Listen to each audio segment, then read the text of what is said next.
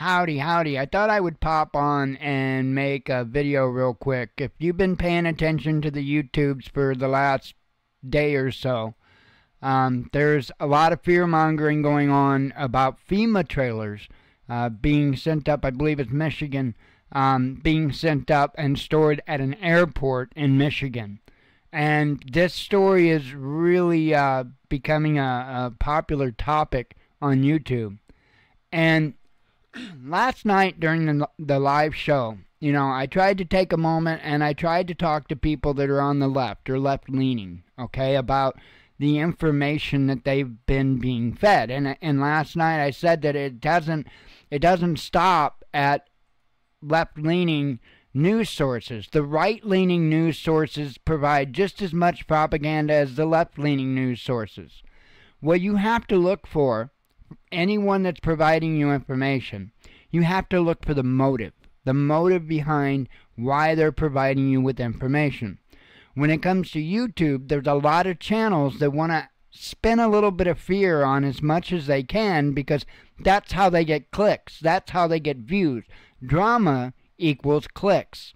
And so that's what they do. And this story is just, you know, being taken up like a whirlwind on YouTube because, ooh, FEMA is storing a bunch of, 350 semi-trailers at an airport. Okay. Did you by chance Google this? Did you try to find any information regarding this? Or are you just, being a parrot? Being a parrot. Roger. Okay, so let me show you what it looks like to not be a parrot. Let me take you on over to the web view real quick.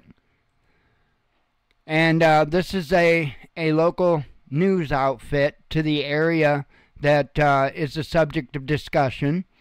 And so this is like a board meeting, like notes kind of thing, and it's rather lengthy, right? And I can find it here. It wouldn't be that hard. But I do have another page where I have it queued up. Let me go right here.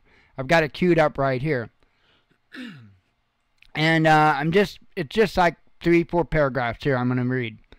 Right here, Palmer provided an update on the Oscoda Wurtsmith Airport Authority. He reported that the Federal Emergency Management Authority, that would be FEMA, will be stationing a hub for emergency services. 350 semi-trailers with equipment to serve a 6-county region will be stored at the airport. After the announcement created a whirlwind of questions, speculations, and conspiracy theories on social media. Yeah, who'd have thunk it, right? Palmer called this reporter to clarify what the Wurtsmith Airport was being considered as the FEMA site, but that no decisions had been made.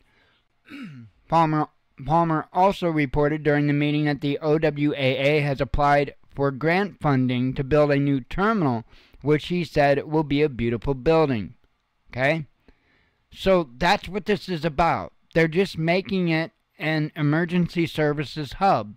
And from the way it looks, you've got one back scratching the other because, they're looking for grant funding to build another terminal. So I'm sure it's just back scratching going on here.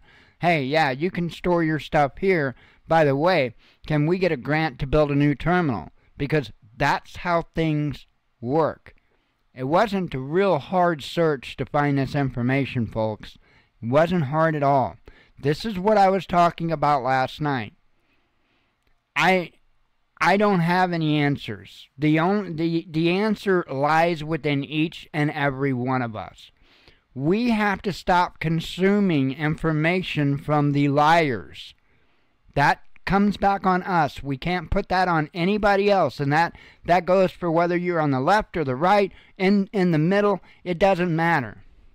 Find the motive behind why somebody's bringing information to you. Find my motive, why I'm bringing information to you. I urge you to. I urge you to do that with every content creator out there. And then, act accordingly. Shalom.